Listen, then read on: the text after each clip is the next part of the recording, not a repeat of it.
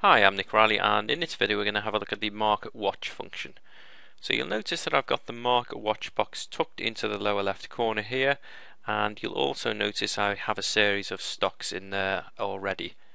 I'm just going to expand this box out and you'll see a little bit more fully what it's capable of doing. So in order to manipulate the box, the first thing you will want to know is how to add new stocks. So I've got a series of columns set up here and also rows. If I want to add an asset or a stock, I would simply click on the relevant box and I would type in. So as an example, JCP. Once I've typed this in, click return and you'll see that the stock comes in. If I want to get rid of this, again I would just highlight it. This time I would delete it. Click on return.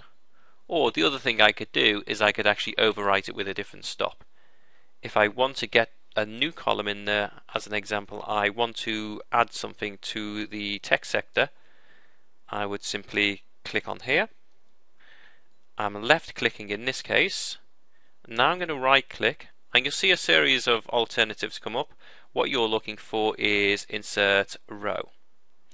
Now I'm in a position where I can put another stock in. So in this case I'm going to just put MU, Micron Technology, click on insert and Micron comes in. Nice, simple, easy functionality. You can place these extra columns anywhere on your Market Watch box. The next thing I want to do is know how to change the actual columns and the headers. So I'm going to right click this time and make sure that the arrow is on the actual headers. You'll also see I can sort ascending or descendingly these specific columns if you like, and now I'm interested in changing the formatting. So if I click config, you'll see that I have a couple of alternatives available to me. I have the color scheme, which I'm happy with at the moment, but all I would need to do is I would need to left click on here, choose a different color, click on OK. The next thing you'll see are two boxes, remain fields and using fields. Using fields are the fields that I already have in operation. So we'll see change, open change flag, and you'll see these correspond to the order that we have them here. Remaining fields are fields that I'm not currently using. If I wanted to add open, I would simply click on it and highlight it, and click on the double arrows to send it over to the box. If there's a column I'm no longer using, I would do exactly the same thing. I would click to highlight, and I would click on the double arrows and send it over. The only other thing I'm interested in here is the order of the fields that are actually in use at the moment. I'm happy with the order I have them in. However, if you want to move them up and down, you would simply click on the relevant field and you can click on up, or maybe you want to actually downgrade this to a little bit further back in the Market Watch. So I would click down.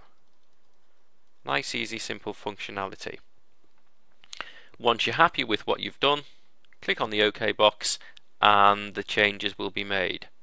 I'm just going to click to get rid of the configuration box here. The only other thing you would want to do is, if you have a series of stocks that you're happy with, but you also have a series of other stocks that you want to look at, in this case all I've done is separate things into fields that I'm happy with. Here I've got the main indices, here I've got the main ETFs I'm looking for, and I also have the main stocks, so tech, banking, and below I have industrials. By clicking on this box, I can see that I can actually load stocks or save stocks. So if I want to save this watch list, I would simply left click, and from here I would just type in the name. Let's say